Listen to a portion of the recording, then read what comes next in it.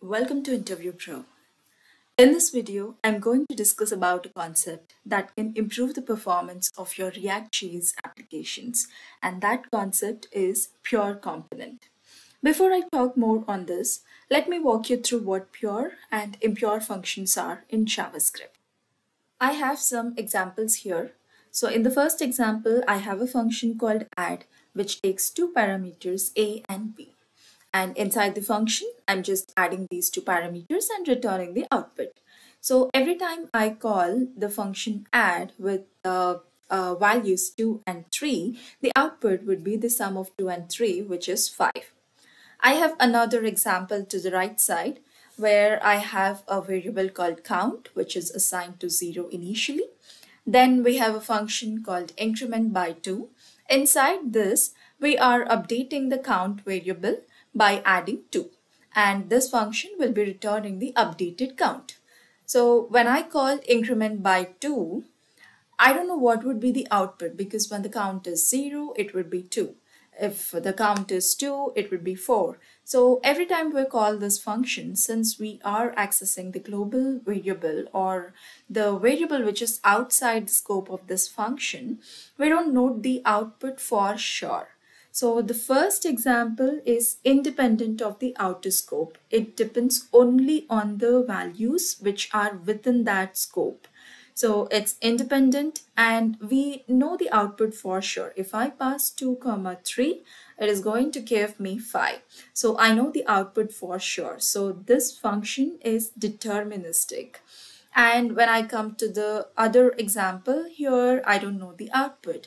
Every time I called increment by 2, I don't know what would be the count value because it keeps updating every time we call this function. So this is a non-deterministic function and it depends on the variables outside the scope. So the first would be easier to debug because we know the output for sure and there are no side effects.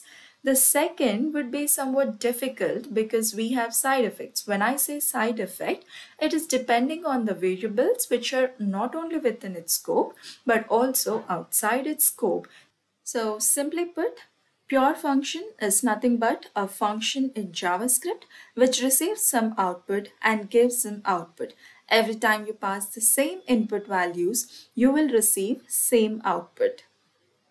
Impure function is a function which is non-deterministic because the function operates on the variables outside its scope and the state of application might be changed during this operation. So it would be performing some side effects which makes the output unpredictable.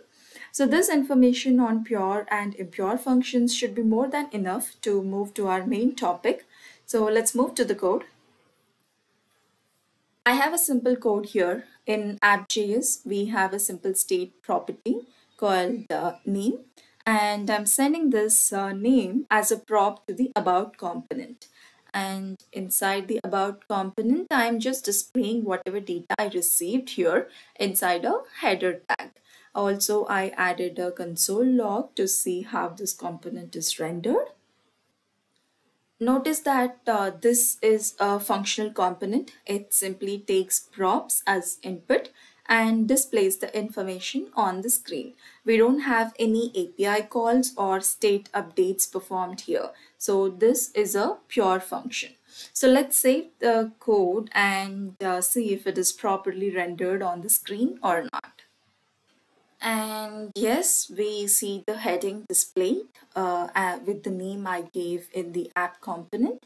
Now let me tweak the code a little.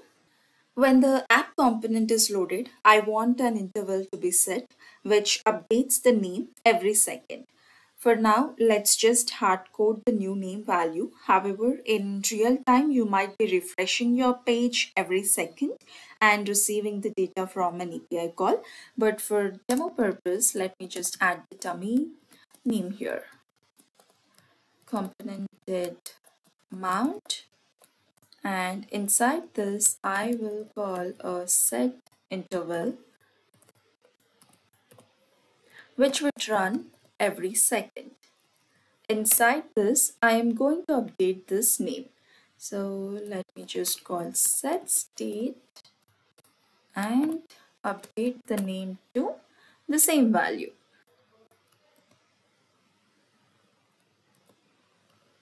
Let's save it and go back to the browser.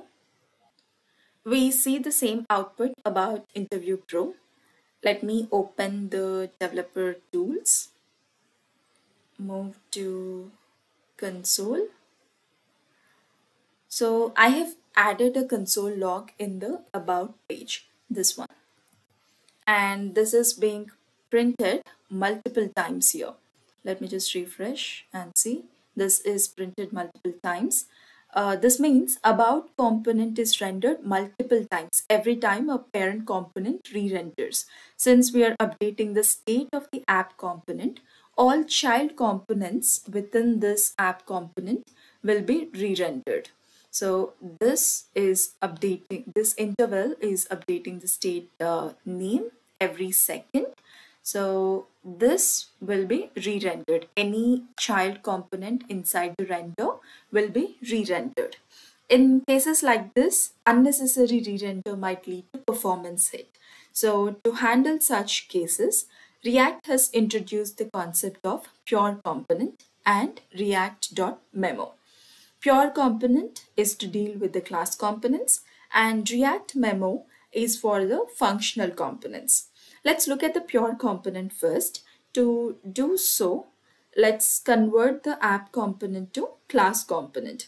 If you're new to class components and function components, I have explained in great detail in the React.js playlist, so please refer to those videos. Now let's just make it a class component. Class component extends component provided by React.js React library. And inside this we need render. So now we just converted a functional component to a class component, so it shouldn't change anything as of now. Okay, props is not defined. So for class components, we need this keyword. Now it's the same thing, about is rendered multiple times. So instead of component, try extending a pure component provided by the same library. Now let's go and let me just refresh. So about component is rendered only once. Once we used pure component, even though the app component is rendered multiple times, about component is rendered only once. So this is the advantage of using a pure component. This is similar to that of should component update method in case of primitive types like strings, number, booleans, etc. Value and type of previous and current props, previous and current state are compared. Based on that comparison, it will decide whether to re-render the component or not. Whereas in case of objects, shallow comparison would be made. It would see if the objects are of same reference and the high-level properties are same. So it would give us false negatives in case of nested objects. Instead of just name, let me make it a nested object. So I will add another object. Inside this, you will have this name object. So inside state, we have a data which holds the object. So inside this object, this is going to be a nested object. Now, instead of in the set state, instead of just updating the name, we need to update the state as well. So first we'll get the state. Inside state, we will be updating the name property. And here, instead of state.name, I want to pass the complete object. This is data. Okay, instead of date, this should be data. And here also it's data. Now it is going to be props.data. This would print this whole object. So we don't want that. We just want only the name. So data dot name. Now what we did is, instead of sending a primitive value which was name, we are sending an object to the about component. So about component is still a pure component. Now let's see if it is going to render the about component multiple times or not. Ideally, since we used pure component, it is expected not to re-render multiple times because the object data is same. So let's just move to the browser. Let me just refresh. Now about is rendered multiple times. This is because in case of objects, shallow comparison will be performed. So this is the original state, and the set state is updating the nested object.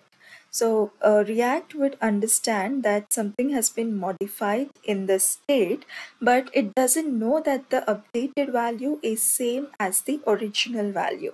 Since the state has been updated, it would assume that about component has to be re-rendered. For example, if I say date dot name, instead of passing the object, I'm just passing the primitive value. And here also I'll just remove this because name will be coming directly. So now we see only about component re-rendered only once. This is because primitive value is passed and obviously the value is same. So value is same and the type is also same. So React will identify that there is no need to re-render. But in case of objects, especially in case of nested objects, there is a chance of false negatives. So I would say use pure components only when you know for sure that the state and props are going to be simple and are not mutated by some other code. So this is about pure component in case of class components. Now let's move to functional components where we can achieve the performance using React.memo. Let's convert this class component to a functional component. We don't need this extends anymore. And this will receive props as input. In functional components, render is not required and we don't make use of this keyword here. So let's save it. And here, let me just move this state to the original example. Just name, or let's just make use of the same, but I will pass dot name here, and this should be props dot data because we are directly receiving the name. Now we don't need this component and pure component as well, so let's save it. Since we are updating the state, I am expecting this to be rendered multiple times. Let's just refresh and we see the about getting logged multiple times. We didn't use any pure function or React memo yet. That's the reason we are seeing multiple console logs here. So now let's add React memo. React memo is basically a higher order function. Higher order function is nothing but it's a function which takes one component as input, performs some logic, and returns a new component. We'll discuss this in more detail in our upcoming videos, but for now, just remember that React memo is a higher order component, which means we are passing the about component as input. And what this will do is, first time the about component is rendered with a particular property, it will cache the output.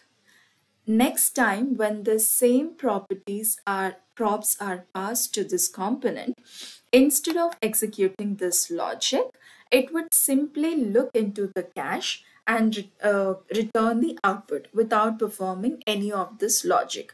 Now we added React memo. Let's save it. Now it should not print this about multiple times because first time it will simply execute this logic.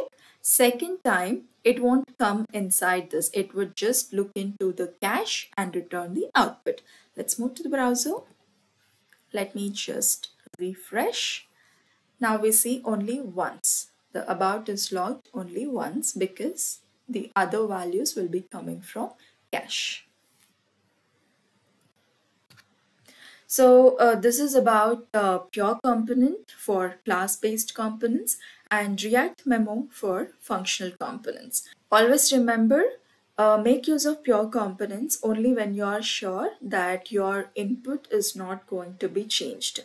If you're not sure what the input is going to be and what the output is going to be, just make use of regular components. I hope this concept is clear. If you find the content helpful, please like, share, and subscribe to InterviewPro. Thank you.